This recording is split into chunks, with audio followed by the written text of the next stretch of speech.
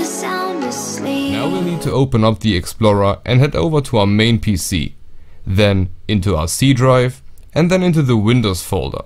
Here, scroll all the way down until we can see the System32 folder and syswow64 folder. Now for the 32-bit users. You need to drag your file into the System32 folder.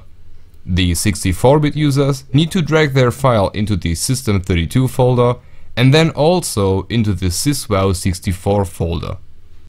Now we can close all these windows, but in order to be sure that the DLL file will be loaded as it should, just restart your PC, just in case.